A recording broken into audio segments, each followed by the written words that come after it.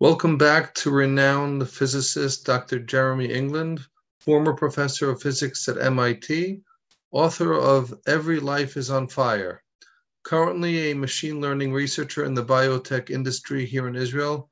Good evening, Dr. England. Good evening.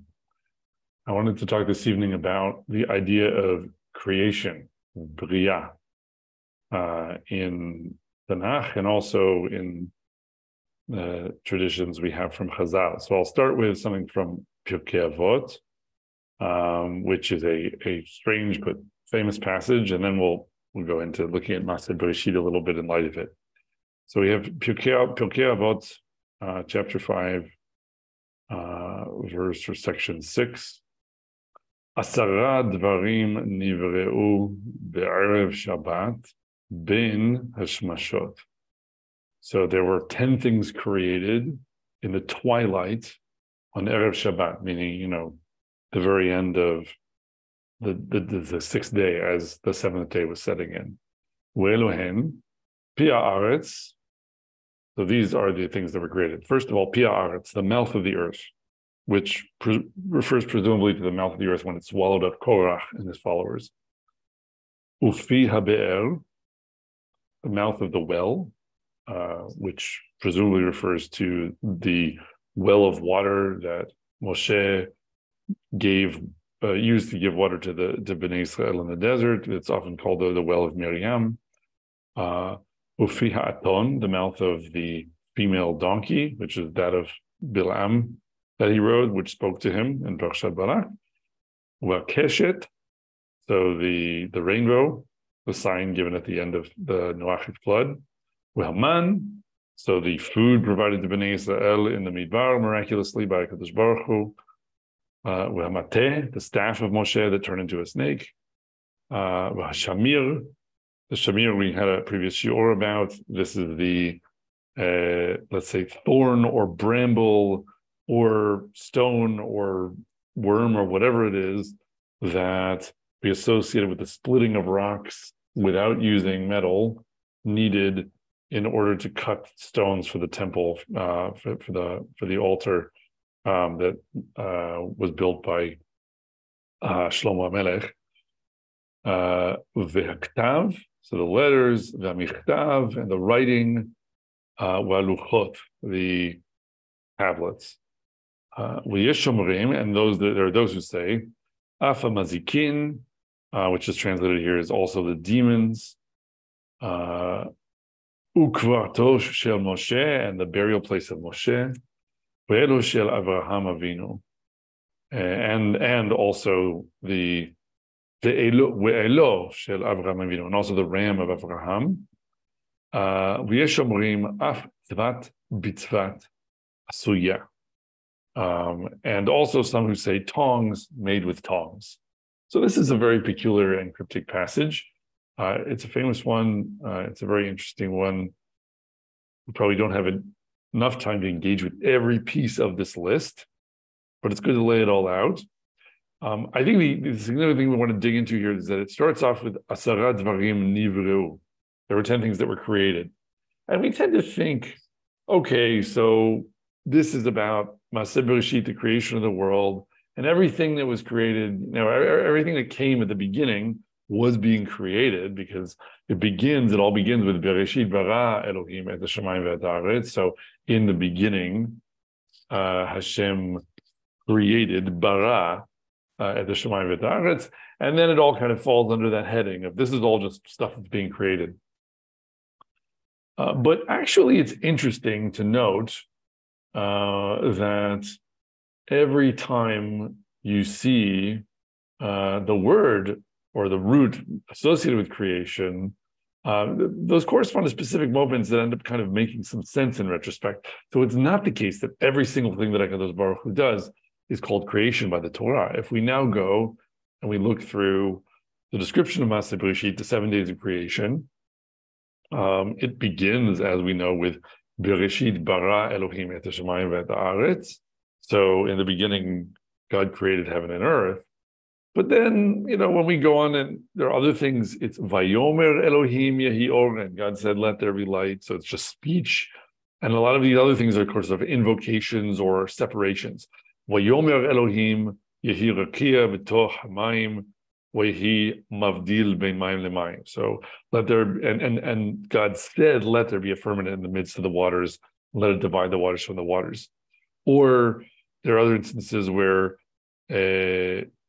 Hashem does something and it divides. So Vayas or Vayavdel, he did it, he made it, he divided it, something like that. And we don't get Vayivra left and right, and he created this, and he created that, and he created that. But we do get it in a few places. So the second appearance of the verb Vayivra comes down actually when we get to this famous moment where we have the Taninim, seemingly. So people often note this, that of all the different animals that are being made, it says, Vayivra Elohim et Taninim hagdolim ve'et kol nefesh haya haromeset asher shartzu hamayim leminehem ve'et kol of kanaf lemineho vayar Elohim kitov. Okay, so that now refers to initially seemingly the creation of the great crocodiles, but also every other kind of creature alive in the waters and winged birds, and God saw that it was good. So that's our second moment. And then actually in Maaseh Bereshit, we have a third moment, which we feel very entitled to as human beings, which is Vayivra Elohim et ha'adam b'tzalmo b'tzelem Elohim bara oto zachar nekeva bara otam. So there suddenly bara bara bara, we have this cacophony of the verb bara. But in between, again, when we're talking about various other things like the sun and the moon, or like this or that, this or that element of this whole process that unfolds over the course of 7 days, it's not always being talked about in terms of the verb livro, to create, or the root bara. And so what we're going to eventually try to do, I think, is return to this strange Pirkei Avot and maybe have something to say about it, because we think a little bit about what this verb actually means. And to do that, first, I just want to stay in Chumash a little bit and look at a few of these different instances where the root bara appears. Because I think that that will help us to go back to this list, this very strange list of things made in the twilight before the seventh day, and maybe start to have a bit more of a sense of what they all have in common, or what they're supposed to be referring to. So I think the first thing to say is that it's interesting, actually, that in the present day, there are kind of three different things you might say about the world that are so sort of mystifying and puzzling at some level, either philosophically or maybe in sort of an empirical scientific mystery people are still trying to work out, or both. That there's always this temptation to say this is the thing that somehow talking about this question provokes us to lift our eyes to the possibility of divinity. Even, for people who are maybe not so inclined, that they kind of admit there's something special about these questions, at least to the degree that if we could ever answer them without having to resort to talking about HaKadosh Baruch Hu, then that would really seal the deal. So what are these three things? I would say they are, first of all, and this is not actually a scientific question, it's more of a philosophical observation, but why is there something instead of nothing, right? Like, why is there anything at all? And you can't do science on that question. You can always beg the question, well, whatever science you're doing with whatever theory you have of what is and why it works that way, why did it have to work that way? Why couldn't it work some other way? Why is there anything that works anyway? All of that. That kind of question stands outside of the scientific thinking, and it's really just a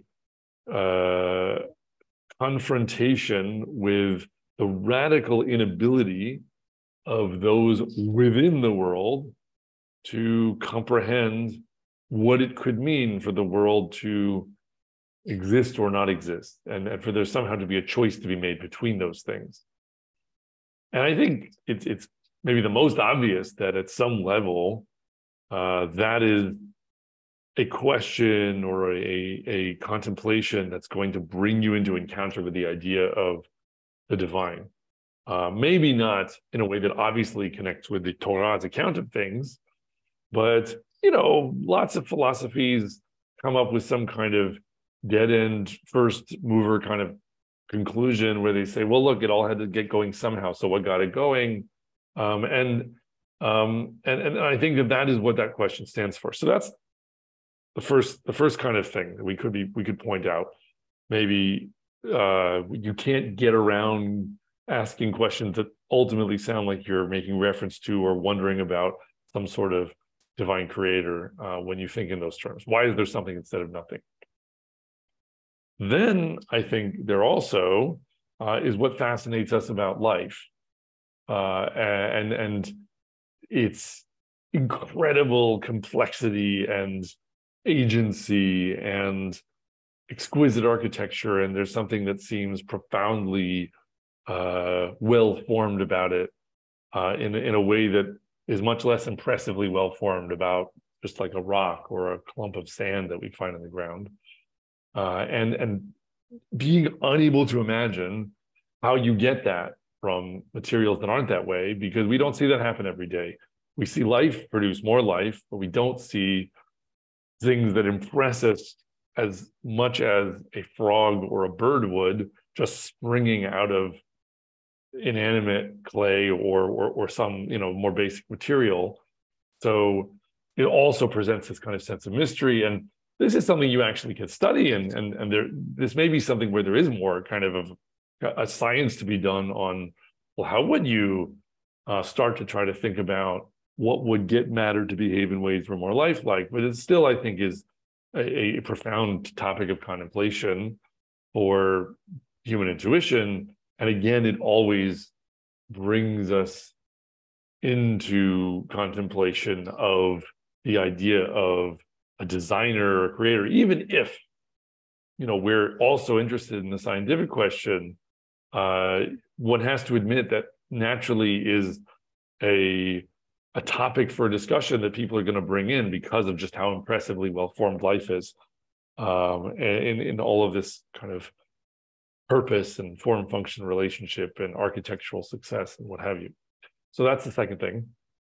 And then the third thing I would say is what we now in the present era call consciousness or intelligence, right? When we focus on what we think is most important about people and, unique about people and impressive about people, it's this very high degree of awareness and the ability to reason about the world and to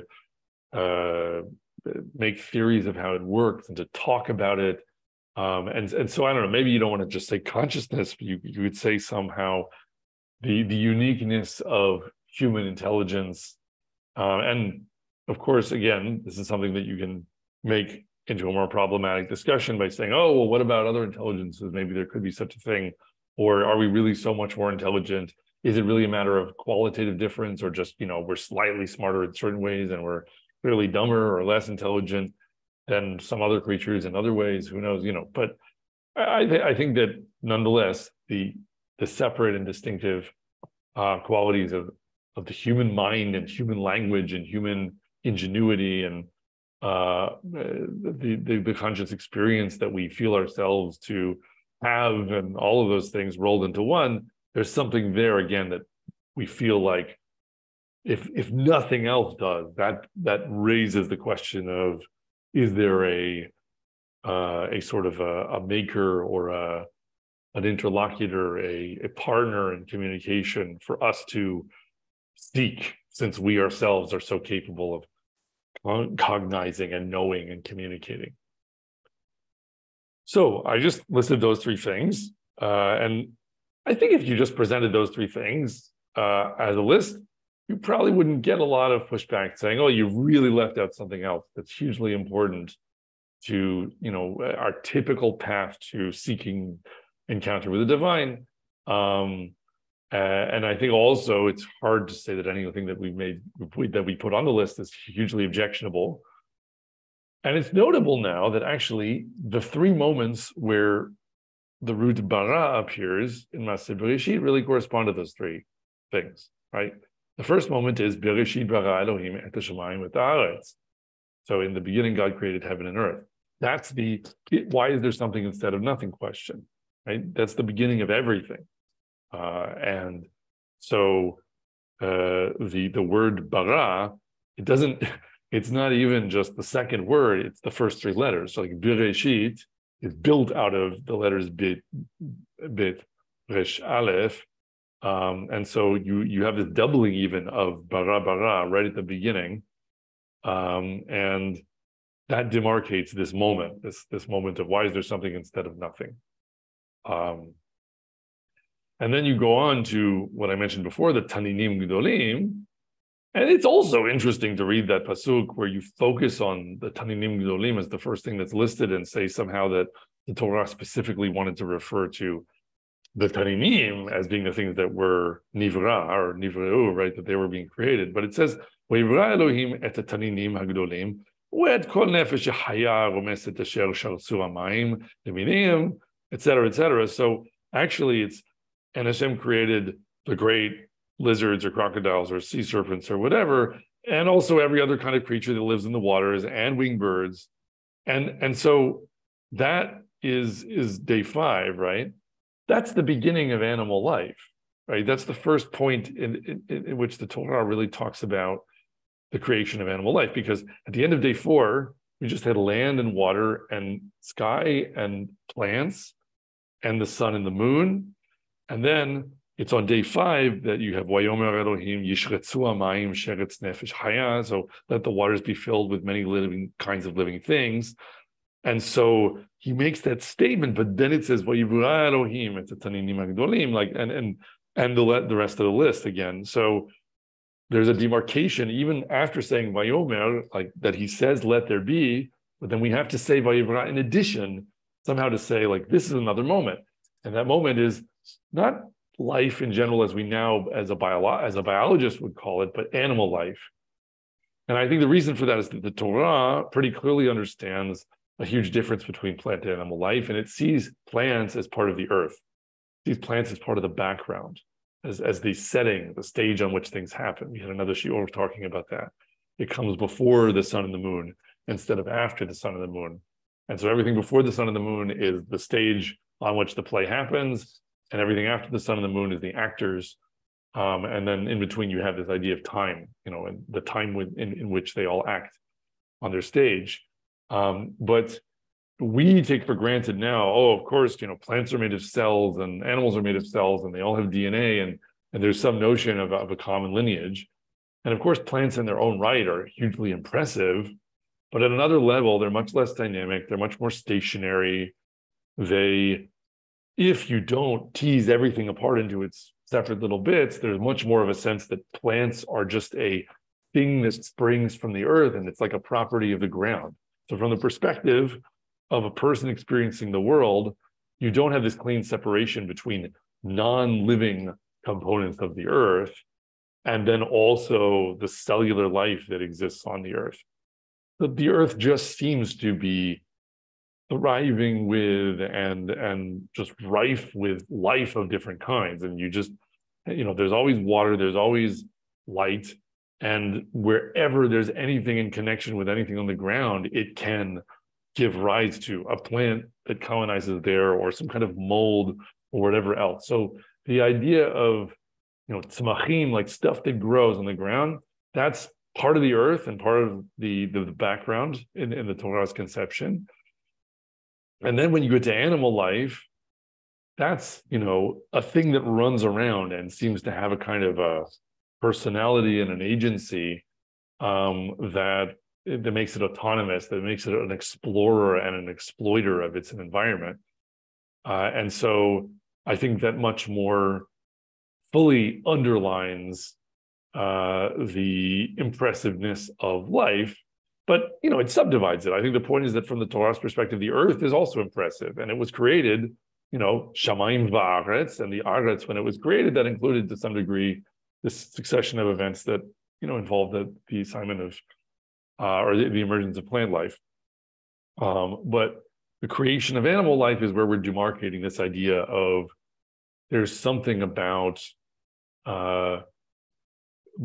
the existence of higher forms of life that just is dazzling and amazing, and again kind of raises this question of, like, where do we come from, and then lastly, this third point that we mentioned that has to do with the sort of seeming uniqueness and distinctiveness of humans. That's the other moment where we have Vayivra, that Hashem created people.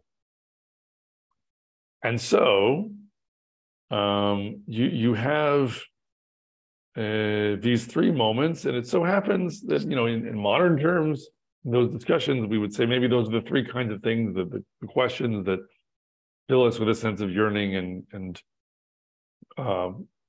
contemplation, and the Torah knows to put Vayivra on each of them. And I think actually, if you look elsewhere at where the word Vayivra appears in Tanakh, you get a lot of proof texts for a very basic point that it's easy to miss, which is that there's different ways of making things in the language of Torah and Tanakh. There's oseh, like you make, there's yotzer, you craft, you form, you shape something. And those are very sensible ideas of doing something or creating or something or forming something. But you don't get a lot of appearances of bara, and someone made something, I created my breakfast this morning, or I created a sword in a forge, and the verb that's used is bara. Bara is actually used much more sparingly throughout Tanakh. And I would argue, and I'm not going to go through every source for this, but you can dig up plenty of them. In every instance that I can find, wherever bara appears, or some use of that root, it's somehow about marvelous novelty. It's not just about making something, forming something, putting something together from something else. It's about the idea of you didn't even realize something like this could be, and it's new on the scene. It's a fundamental kind of chidush, where it's an innovation, an introduction of something radically new and different. And it's very often, therefore, associated with HaKadosh Baruch Hu, because he's the one who can just sort of be mechadesh, Maaseh Bereshit. He can bring in new things. And perhaps the best pretext of that is the one that we want to land on, because we were talking before at the beginning about Pi Haaretz, the mouth of the earth. And that refers to a moment in the Torah, in Sefer Bamidbar, where there's this contest of wills, where Korach and his followers are rebelling against Moshe and Aaron. And Moshe uses this very interesting turn of phrase where he's saying, he's basically setting up a contest where he's allowing HaKadosh Baruch Hu to show that he sides with Moshe and Aaron against these rebels. So it says, Vayomer Moshe, bezot tedu'un, ki Adonai shalhani la'asot et kol ha'ma'asim ha'ele, ki lo milibi. And Moshe said, hereby you shall know that the Lord has sent me to do all these works, for I have not done them of my own mind. Im kamot kol ha'adam yimoton, ele ufkudat kol ha'adam yipaked aleihem lo Adonai shalhani. If these men die the common death of all men, or if they're visited by the fate of all men, then the Lord has not sent me. V'im bria yivra Adonai. So if Hashem will create a creation, yivra bria, im bria yivra, if a creation he will create, or maybe you could say if he will surely create, and in this translation it says actually, if the Lord creates a new thing. So it contains this idea of novelty that I'm arguing for from elsewhere as well in Tanakh. Ve'im bria yivra Adonai ufatzta ha'adama et piha, and the ground opens up its mouth, uvala'ana otam, and it swallows them, ve'et kol asher lahem u'yardu ha'im she'ola, and everything that belongs to them, and they go down alive to Sheol. Vida'atem ki na'atsu ha'anashim ha'ele et Adonai. And then you will know that these men have provoked the Lord. And of course, we know what happens. It says, and it's as soon as he's finished speaking, et kol hadvarim ha'ele, these things, vatibaqa ha'adama asher tahtehem, vatiftah ha'aretz et piha, v'tivla otam ve'et batehem ve'et kol ha'adam asher lekorah ve'et kol ha'rechush. So, and it came to pass that as soon as he finished speaking all these words, that the ground split beneath them, the earth opened her mouth and swallowed them up in their houses and all that belonged to Korach and their property. Okay, so that's the main thing we want to focus on now. But there are many other passages in Tanakh where Bari'ah, the idea of bara, appears. There's this beautiful passage where Yirmiyahu talks about, and Hashem has created something new. It is that a woman is encircling and sort of courting a man, and but the emphasis there in that passage again is something new is created. And over, I think if you look and you see in Yeshayahu or other places, there's always this idea of total novelty or something surprising, that it's not just, I made a hammer yesterday and I made another hammer today, and I'm a hammer maker and I'm a yotzer of hammers, but rather that this is like the first time this has happened, and it's marvelous and stunning.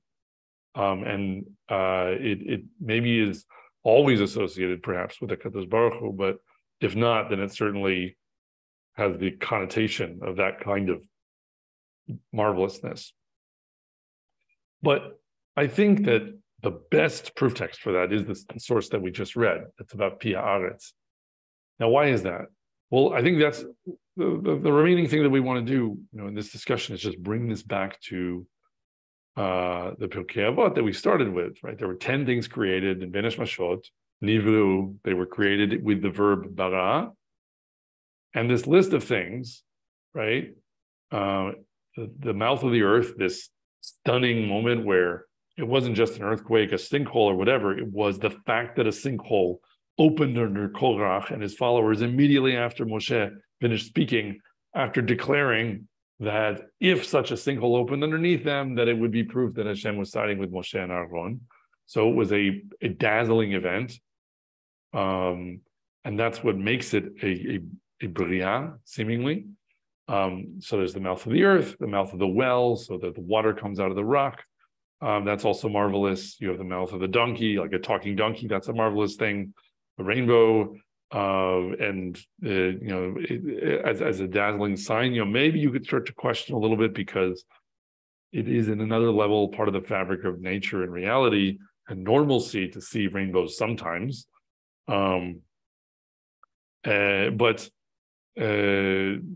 many of these other things are seemingly marvelous. But I think in a way you could actually say that when you go through the whole list, like tongs that are made with tongs, okay, by the time we get to that point, not obviously marvelous. What's that even about? Or letters and writing. That's not marvelous, seemingly. It's just, something that we read all the time. The staff of Moshe is marvelous. The manna was marvelous. Shamir was marvelous. But the grave of Moshe is a thing we don't know where it is. The ram of Abraham maybe was marvelous and momentous. But it doesn't quite do it just to say, okay, well, these are all just kind of new things that each in their own way are marvelous. You're straining somehow to ask, like, what are the other themes that connect these things? It's not just about something that is new and surprising. And the thing that I actually would want to say that I see, and maybe it's hard to pull every single one of the things on this list together, and to do that meforash in this discussion. So I'll focus on ones, but I don't think it's necessarily wrong to make the same claim about the others. It maybe just takes more time to flesh it out. I think the theme here is nivuah, or let's say hearing the voice of Hashem. If it isn't prophecy exactly, it's about the idea that HaKadosh Baruch Hu can talk to us in this world, right? That the events in this world bear a message to us that is a voice of his. Now, why do I say that? Well, it starts with pi haaretz. So in a sense, like the mouth of the earth. That is the claim. Like the rest of these things are, in some sense, commentary on that claim. But the first source is the point, right? A mouth speaks. And in case you missed that point, shortly down the list, there's the mouth of a speaking donkey to remind you that mouths are for speaking. Of course, mouths also swallow things, and that's what is actually happening in the moment with Korach. But the larger point there is that the mouth is really speaking, right? It's sending a message. Moshe says this is about the message. It's not about sinkholes per se. And if a sinkhole had swallowed up Korach and Moshe had not said what he did beforehand, it would be a little bit more sort of arbitrary. Say, okay, he fell into a hole, maybe he could have been hit by lightning, it doesn't really matter. But because Moshe predicted it and said, this will speak from Hashem and say that he sides with us, he sides with me and Aaron. Once Moshe said that, the swallowing of Korach by the mouth of the earth was speech from Hashem directly, affirming what Moshe had said. And that is this moment where it's like im bria yivra, if he will create a creation, or he will make some new thing, it's associated with the voice of Hashem just imminently coming into the world through a striking demonstration of his will that has already been given all of this context through speech, so you know exactly what it means, right? When that happens, no one says, oh, well, that could have just happened accidentally. And of course, this says nothing about what Hashem says on the matter. Moshe made a statement. It happened immediately afterwards. And that meant the words of Moshe beforehand now were the words of Hashem.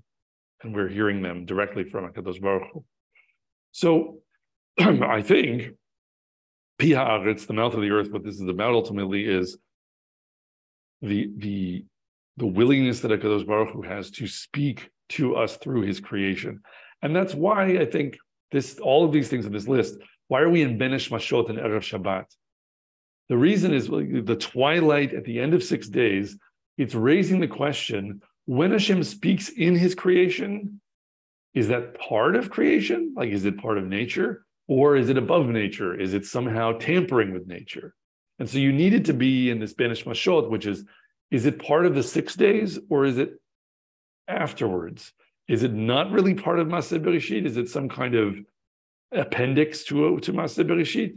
Or is it built in at the outset? And Chazal are playing very carefully with not wanting to give a clear answer to that question. And then once you have this idea of it's about Hashem speaking, you go down through the rest of them, and there are many others that really evoke that. So the mouth of the donkey is the easiest one. That was a moment where Hashem opened the mouth of a donkey so that a Malach Hashem would speak through the mouth of the donkey. And so it's about how sometimes if HaKadosh Baruch Hu wants to talk to you, he'll talk to you through the voice of a donkey that miraculously speaks. And that doesn't happen so often, but we're encouraged by the Torah to remember that nothing is beyond HaKadosh Baruch Hu, and if that's how he wants to talk to you, he'll do it that way. And if he wants to talk to you a different way, then he'll do it that way. And then these other ones start to remind us, okay, sometimes it's not the mouth of a donkey. Sometimes it's a ram with its horns caught in a thicket in the exact place where you lift your eyes when you're about to sacrifice your son, and you suddenly see that, and you can say, okay, that's not just an accident.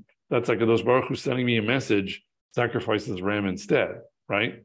So that isn't the same thing as a donkey opening its mouth and making sounds that you understand in your language.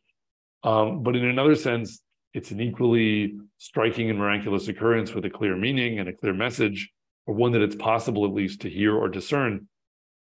The staff of Moshe is all about that, because it's about all these wonders that Hashem, that Moshe performs, where they show HaKadosh Baruch Hu's will, and they affirm what Moshe has said HaKadosh Baruch Hu means and intends.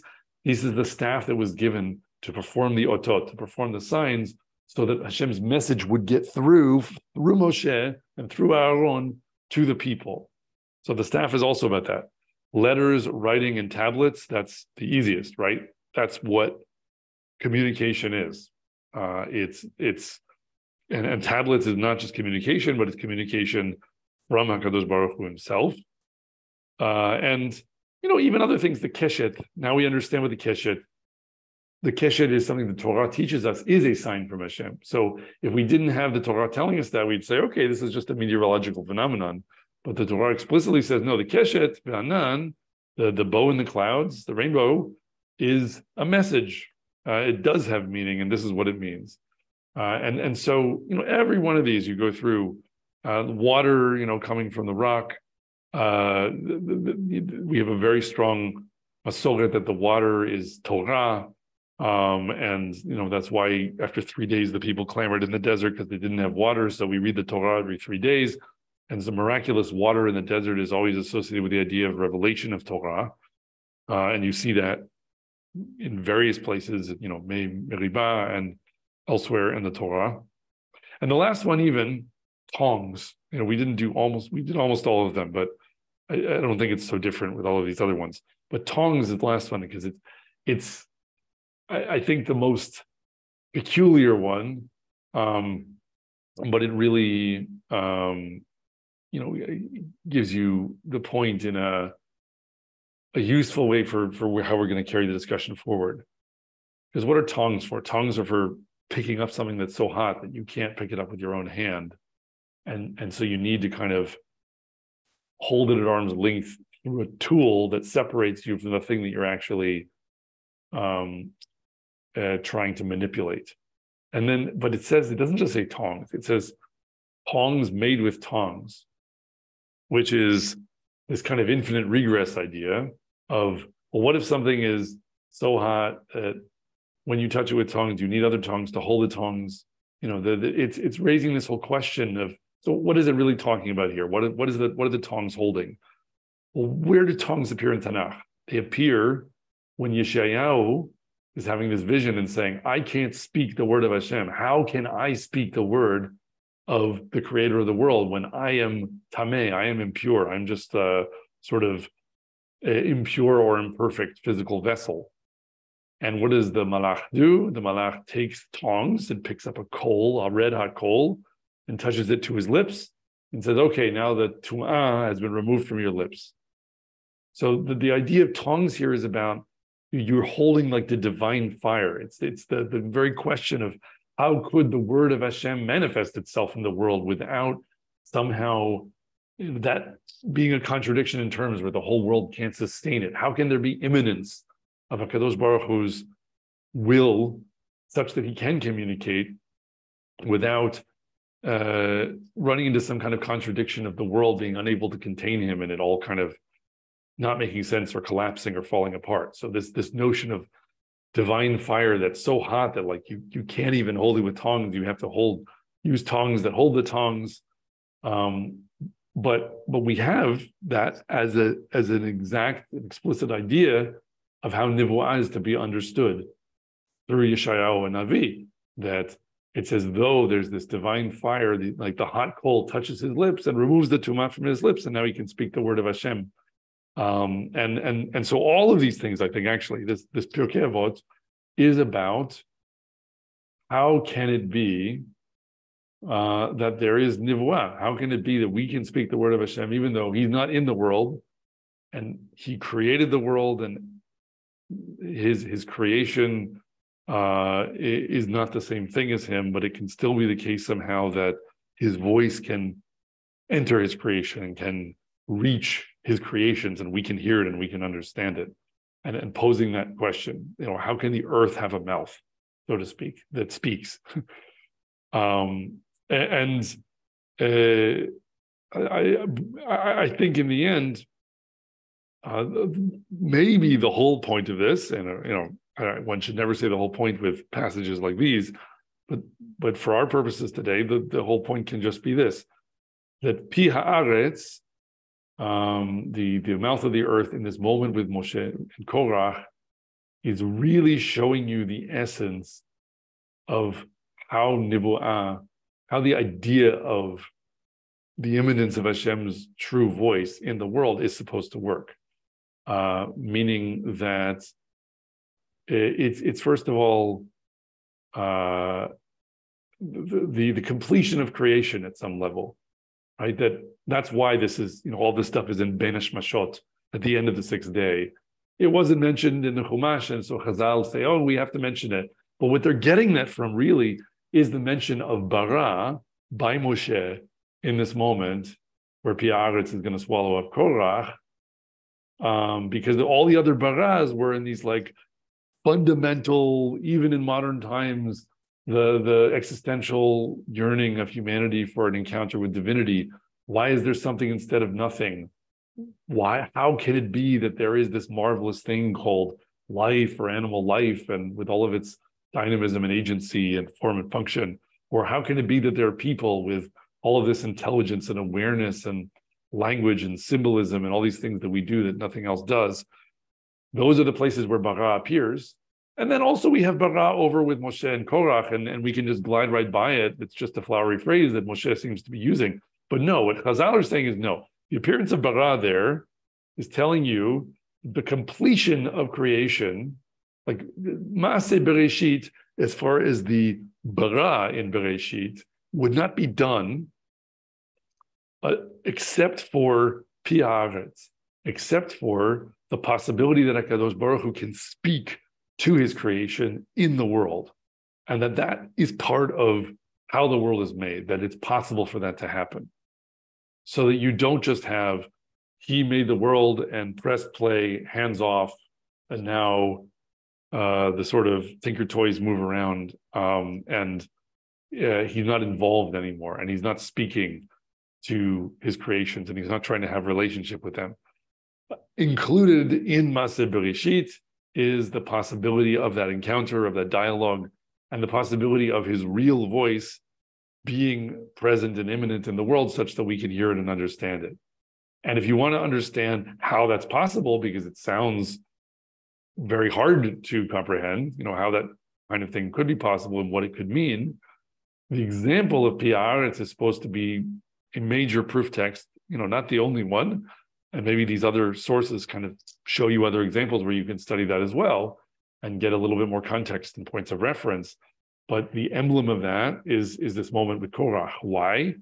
Because you have Moshe making a statement that he understands what it is that Hashem wants here, and making that claim and making that argument to people, and calling upon Shamayim Va'aretz to witness, in a sense, right? Saying that, look, if I'm right, then the creator of the world is going to show that I'm right.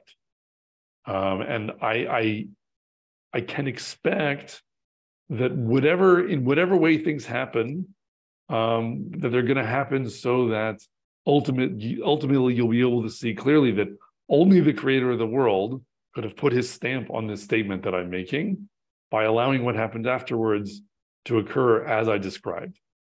And there's this question of, so did Moshe know beforehand about the sinkhole? Because he had Ruach Kodesh, he understood from Hashem beforehand that this is what he should say? Or did he say it and he went out on a limb, and because he was right, HaKadosh Baruch Hu said, okay, so I'll tell people you're speaking the untrammeled word of God because you got it right. And then you have the zchut for me to step in and shape the world however it needs to be shaped in order for me to put my chatima, my signature, under the thing that you just said, which of course isn't going to work if you are not on the money, right? If you're not saying what HaKadosh Baruch Hu wants you to say, then you could make such a declaration, the ground will remain solid, and you'll look like a fool, or worse, some kind of Navi Sheker, like a false prophet. So this is a high stakes game. But we do have these moments when Moshe does this, and when Eliyahu does this in the sort of contest with the prophets of Baal, or when David is fighting Goliath, there are these moments where Hashem's name is on the line, and his name is being championed by someone that has this zchut for HaKadosh Baruch Hu to step in and say, yeah, he's right. what he said, I totally agree. And I'll show you that I totally agree by making something marvelous happen. That is so essential to the way the world works that Chazal made sure through this Pirkei Avot that they are really basing on an observation in the Torah itself, where this verb bara appears with Pia Aretz. They made sure to underline for us that Hashem, when he crafted all of creation, it was both, in a sense, part of creation and also a sort of way for him to reach into creation and be involved, that the world is not just some kind of hands-off mechanism for him to watch, like a stage with wind-up toys performing some dance for him. It's a partner. It's an interlocutor. It's a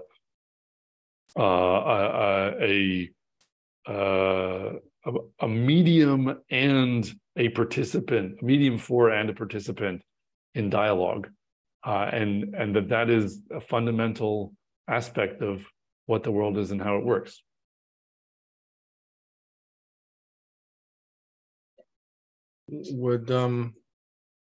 Would you say that your thesis also applies to historical events as vehicles of ways by which Hashem communicates with us? Well, so we've discussed Nisim before, miraculous events, and certainly I think that we can talk about, in the general theory of how this works, it doesn't always have to be as clean a case as what you see with Moshe. What you see with Moshe is one individual at one moment in time making this public declaration before a crowd. Here's how Hashem's word will be tested by exactly these parameters. And then now wait and see what happens. And, no sooner did he finish speaking than bang, the trapdoor opens. So if you're Moshe Rabbeinu,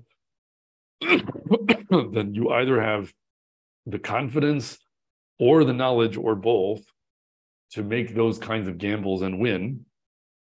But I don't think that all the instances where you sort of, where you hear the voice of Hashem in the events of the world are as clear-cut as that. Maybe some of them in our own individual lives can be, in the sense that when we're not standing in front of a crowd, we don't have to draw as much on the bank of needing to be a prophet of the caliber of Moshe in order for something very surprising to happen, because we can be individually very surprised much more easily because we have a lot more details of our own lives to check against things, and we can see things that only we realize about our lives, kind of in the style of Tamar and Yehuda, where Tamar hands Yehuda his staff and seal and cord, and only he knows what it means, right? So there's that element. There's the individual experience of the voice of Hashem, where we can be stunned by things that happen personally to us, where we see Hashem's hand or we hear his voice loud and clear because we have some kind of password that he's like thrown back to us that only we know.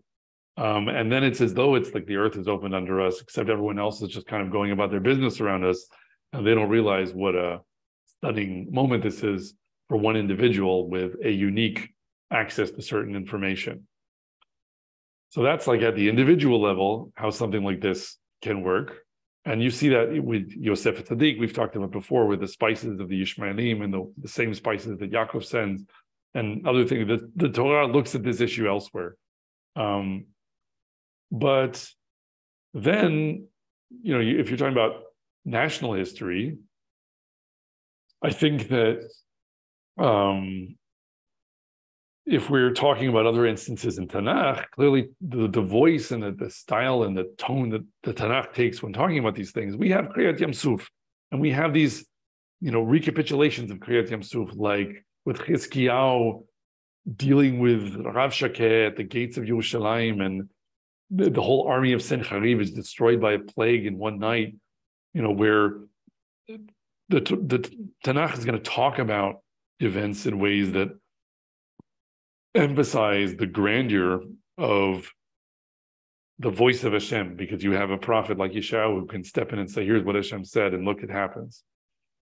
If we talk about 1967, if we talk about the Shah, like the War of Independence or things like that, I don't think it's as clear, who was exactly standing on a hilltop and saying, let Avinu Shabbat bear witness and intervene and show that, like, we have come to reclaim our land, and to keep his Torah here, and these people have come here to defile it, and so now give us victory.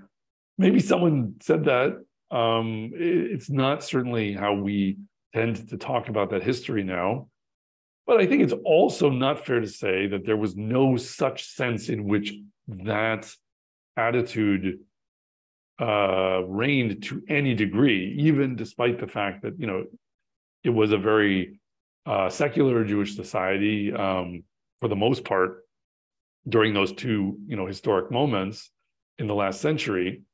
Who could avoid noticing that for the first time in almost 2,000 years, Am Yisrael were gathering back into their land, and that this was kind of a moment of the fulfillment of prophecy. And that was an idea on the lips of every Jew during the period of the founding of the State of Israel in its early years, even if maybe most of the people who were inspired by the poetry of that didn't necessarily feel strongly that they could take it to the bank. There obviously were always some, but there were plenty of others who may have found it inspiring and nonetheless didn't feel sure that HaKadosh Baruch Hu could be relied on, so to speak.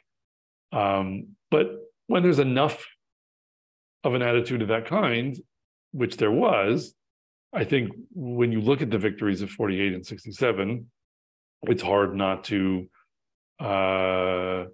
see HaKadosh Baruch Hu putting his signature on things in the same way that he did with Moshe and Korach, with Pi Haaretz.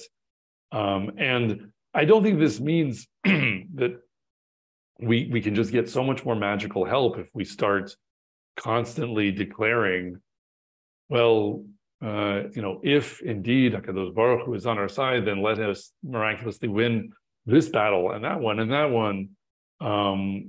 then we'll get it even more easily in the style of Korach, because as we learned from Chazal, and as was also almost commonsensical from reading Tanakh, you'd really better make sure that you have enough credit in your account before you write that check, meaning that HaKadosh Baruch Hu is concerned with the merits of Am Yisrael and his brit with us, but he's also concerned with our demerits and our failings and when we need to be taught a lesson. And so it's not at all to be taken for granted that all of this means that actually, without having to turn towards him and his Torah and all those other things and do that in the right way, that we get all the backing that a master and king of the universe can provide if he wants to. So yeah, I think you definitely can look for this in historical events, but I think that's always tempered by the degree to which the facts of the historical moment are much grayer than the black and white situation that Torah gives us seemingly with Moshe and Korach. One could also say that the very words of the Torah are at one and the same time creations of Hashem and vehicles of revelation. Can you elaborate on what you mean by vehicles of revelation? What you were saying before about how some things in this world are both have two statuses at the same time, both things that were created by Hashem and things that are used to convey his will. I see, yeah, like a medium, in other words. Yeah, absolutely. Yeah, that actually reminds me of it's a slightly bit of a tangential point, but I think it's an important one to make here, which is that, because what we're really talking about is HaKadosh Baruch Hu's will and unlimited capacity to do things that look to us like intervention in the world. And it really, obviously from his perspective, who knows what it is from his perspective, but it's somewhat silly for us to talk about what it was the difference between our not understanding what nature can do or his breaking the laws of nature temporarily. Like that is always happening inside a black box where we don't get to see inside because we don't have enough information. So everything that happens that surprises us, you can always say, maybe it's because there's some law of physics you don't know. Maybe it's because you miscalculated because you were missing some numbers. You didn't know that there was an earthquake 1,000 miles away yesterday. And there was some tsunami headed towards you this whole time. Or, the laws of physics changed for a second, or, were paused for a second. It doesn't much matter. It doesn't, epistemologically, those are all kind of indistinguishable scenarios in a singular moment where you can't do reproducible experiments. So it's often kind of a silly thing to get preoccupied with. So, that was another aside, but I'm saying that if we're talking about Hashem intervening in the world or doing things to us that show us his hand, that where his voice speaks and we hear it, which is not, every moment of every day, and suddenly it rings crystal clear.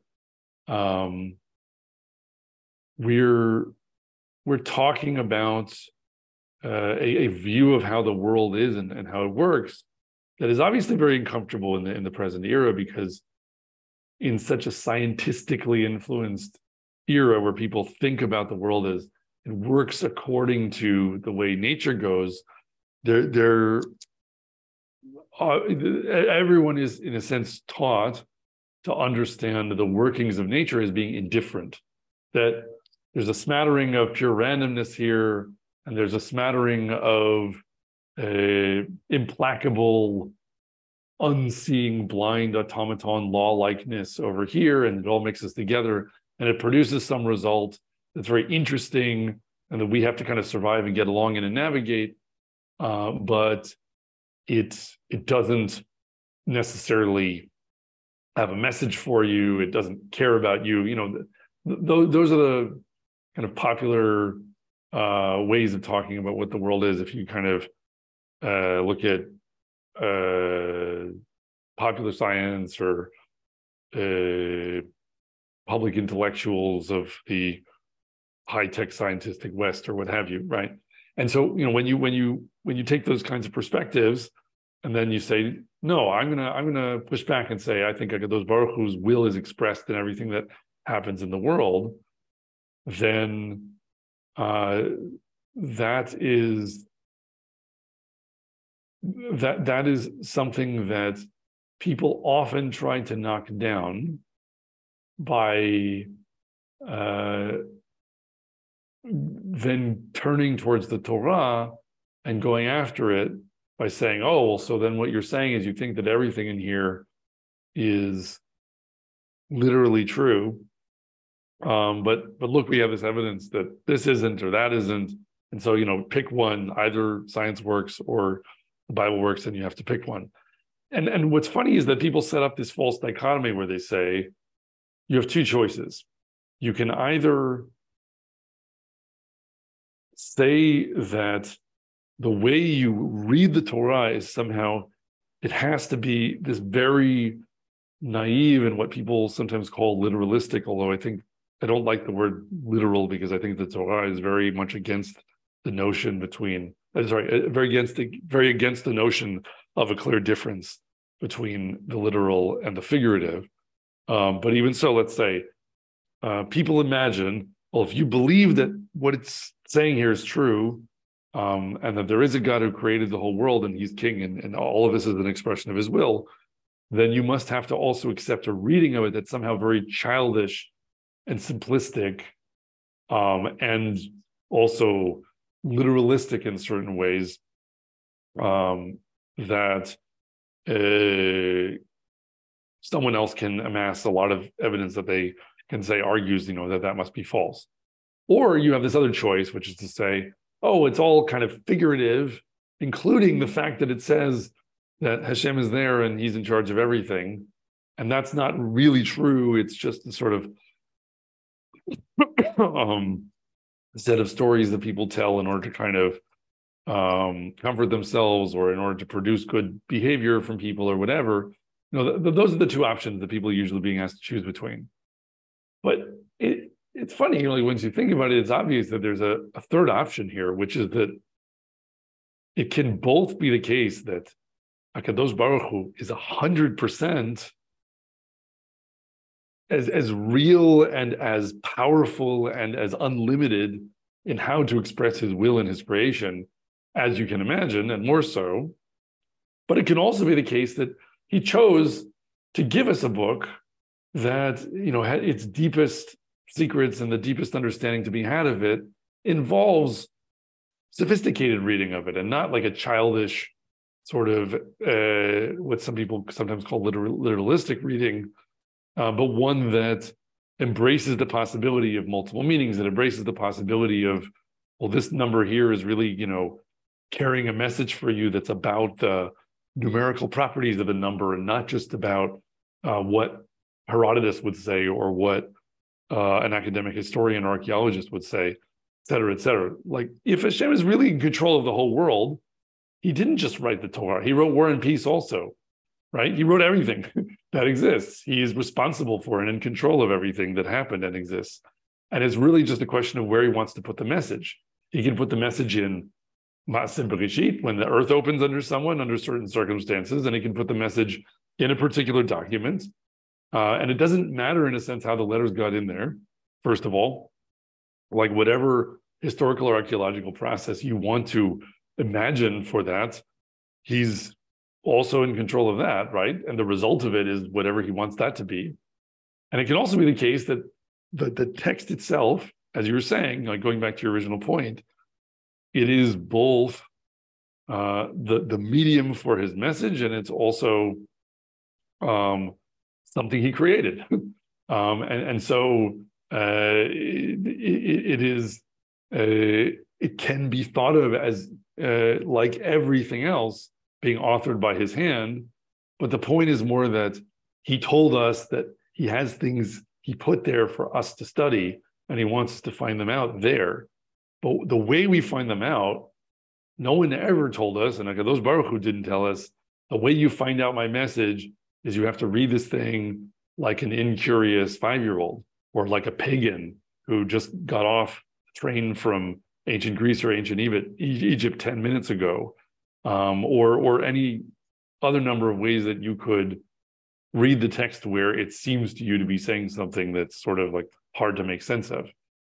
So I think that's the sort of third way that has to be argued for here, and that we need to remember, is that the statement that the Torah gives us that Hashem is fully in charge, let's take that as the premise. And then if that's the case, he wrote the Torah, it's not difficult for him to do, and it doesn't even matter how he did it, and through what means in this world that came about, because he's the author of the Torah, he's the author of every other piece of creation, but it's where did he want to put his true message, and how do we discern that, and what's our methodology for extracting that message and carrying it into the world, so that we can see how what we find in the Torah coheres with what we see in the events of the reality we perceive.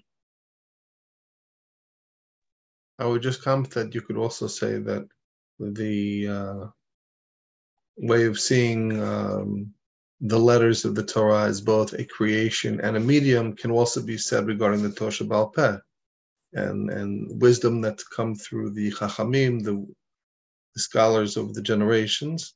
And it can also be said that what you said about the need for sophistication regarding the written Torah can also be stated regarding the oral law, that there's a need to have a sophisticated approach towards that as well. Yeah, absolutely. And I think that the point of Pi Haaretz, the mouth of the earth, part of the reason it's so important in a way that the sages are underlining for us is that at the end of the day, if we're looking at this moment, Korach rebelling against Moshe, what is that about? That's about the question of what the Torah means, right? That there's a political revolution that's brewing under Moshe because there's an argument about what we're supposed to be doing. At the end of the day, it's up to HaKadosh Baruch Hu to make the judgment of who's right. Like, we make our arguments and we decide, who's convincing. But like we said before, yes, Kadosh Baruch Hu is the author of the Torah. He's the author of Torah Shebal Peh. He's also the author of War and Peace. He's also the author of the Zohar and other Kabbalistic works. But the point is, he's the author of everything, including a whole lot of falsehood that is part of the reality that he's created. And he doesn't want us to take every piece of reality and see it as a message that we can use to decide how to act. And so what has to happen is people have to make their play of, all right, let me state my methods. How do I know what Hashem wants of me? This person over here will say, I'm going to find out what Hashem wants of me by reading the Torah, by reading Nevi'im, by reading Tuvim, by reading the Mishnah, by reading the Gemara. That's, a very, and obviously, other sources, commentators, whatever, latter poskim, etc., who help us to make sense of those sources. But the standard package of rabbinic Judaism, or whatever you want to call it, had those fundamental sources as the ones where you start from there and you don't try to expunge or edit those parts, but you try to grapple with them and then you work out the rest. There are others who have attempted other methods, right? There are people who have said, we need less than that. We don't need Torah Shebal Peh, right? The Tzdukim are no longer around. And it's seemingly because Pia Aretz swallowed them up, so to speak. We also have people who may be trying to add some things, which is, by the way, asur according to the Torah, like lo tosifu, you're not supposed to add to the Torah. But there are people in the present day where the way they act, it's as though they're learning new or other Torah from latter Kabbalistic works, essentially, and then it becomes part of their practice, and it supersedes things that are really coming from Torah Shebichtav and Torah Shebal Peh. And so those become divergent methodologies for how do we find out what HaKadosh Baruch Hu wants us to do. And to some degree, the test of time shows if HaKadosh Baruch Hu approves of one or the other. And it may not be that all of those issues are fully empirically resolved yet. But we have to state our method and make our gamble, so to speak, and we find out iteratively how right we are, and maybe we can get the message from the world around us and change if we're wrong. So maybe we can realize we need to be more open to something, or maybe we can realize we need to be less open to something, because Hashem is helping us to figure out that we're on the right track or not. But the sources we're working from are something that we can be reflective about and be open about, and then make the case on that basis. And ultimately, 10 years from now, 100 years from now, 1,000 years from now, as was the case in the past, if there are different games in town right now for how to argue for that methodology, some of those may not lead down a path that lasts all the way to the end of the line. You could look at the conservative movement in America and how so many conservative temples have now become Korean churches, and see how what was once a very dominant movement in America is now basically in a rapid decline. Yeah, it's very sad, but I think that is a recent and striking demonstration of the phenomenon that we're talking about, where I think you could, being generous, say that, especially at the beginning of that movement, there were those involved in leading it, where you could say they had the sincere desire of some kind to argue for this new methodology as a proper methodology for serving Hashem. And it's proven to be a movement that largely can't perpetuate itself, and also that can't even hold the line in maintaining itself in one place with constant standards about a variety of things. So the sort of sinkhole phenomenon of Korach is, and this is true of many things in the Torah, you have creation in 7 days, and then you have these kind of Shabbatot of 7 years or 7 times 7 years. There's all these different time scales on which the world works in actuality, and the Torah tells us that. So it's not always that the sinkhole just opens its mouth and Korach and his followers go down the minute after Moshe stops speaking, but it might be that a century later, on that time scale, in the blink of an eye, the same kind of thing happens. And it doesn't have to mean that also that people are underground in a geologic sense, but it can still be the case that their connection to Torah amounts to as much. It is interesting how you had that prototype of Korach, which served as an example of that which we would see over and over again, this type of theological challenges that continued throughout Jewish history. Yeah, and I guess since it's Lag BaOmer, I can't help but thinking about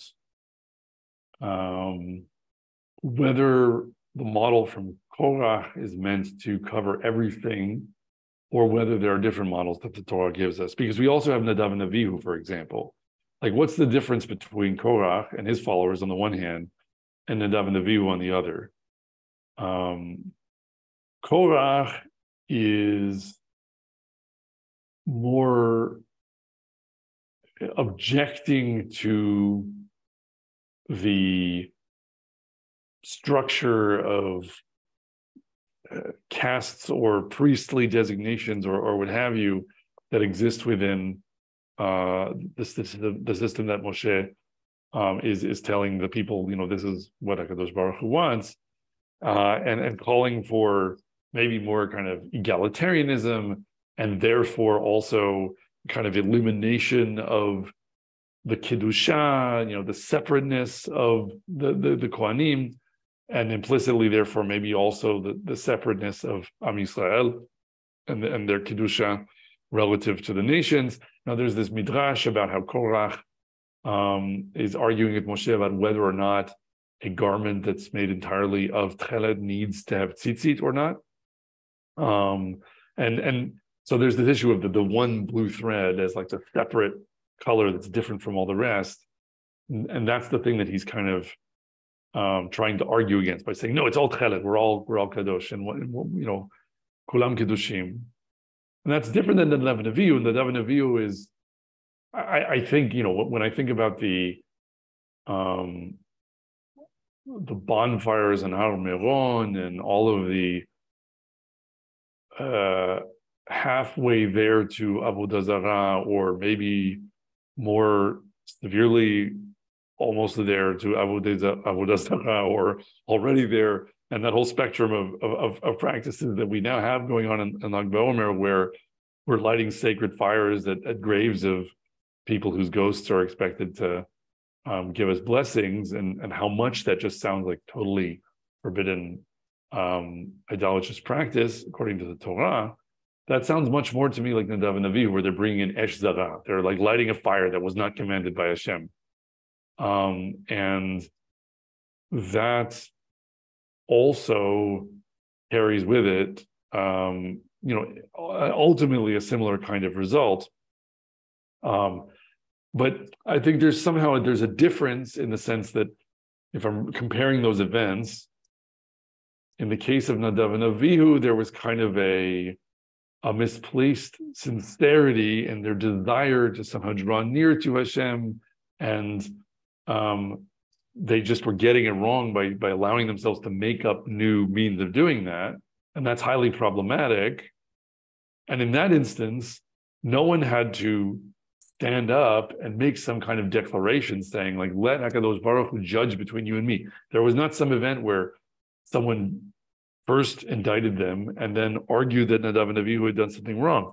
It just happened, right? The fire consumed them. So there was something that it wasn't based on some kind of disputation over how things should be done correctly or not, at least in the actual verses that we have in Parshat Shmini. And then you go over to Korach, and there's much more this sense of like, first we're going to have a big conversation about this, and we're going to argue about what's right, and then call upon HaKadosh Baruch Hu to bear witness, and we'll see who is right because Hashem will show us. And so that's a significant difference. And I'm thinking about this on the fly, so I'm not sure whether you could say both of those models apply if we're talking about Lag BaOmer and the troubling amount of near Avodah Zarah or Avodah Zarah that happens on Lag BaOmer because of the worship of Rashbi and all of that. Maybe both of those models apply each in their way, and you'd have to kind of think carefully about how they line up. Or maybe on the other hand, you could say, no, this is an Esh Zara, Nadav and Avihu kind of situation, hands off, let HaKadosh Baruch Hu deal with it, versus some other kinds of arguments between different sectors of Am Yisrael that maybe are more or less comfortable with the kehuna of the Kohanim or with the kehuna of Am Yisrael relative to the nations, where there has to be kind of a public debate at some level and some kind of demonstration before the eyes of everyone that someone understands what's going to happen when HaKadosh Baruch Hu is demonstrating how he feels about the matter. Thank you very much, Dr. England. My pleasure as always. May we soon see as much enthusiasm for the Temple Mount as we do regarding Meron. We would like to encourage our viewers to share these videos with friends and send in your responses. If you would like to obtain Birkon Nusach Eretz Yisrael or invite the rabbi for a speaking engagement, please email us at office@machonshilo.org.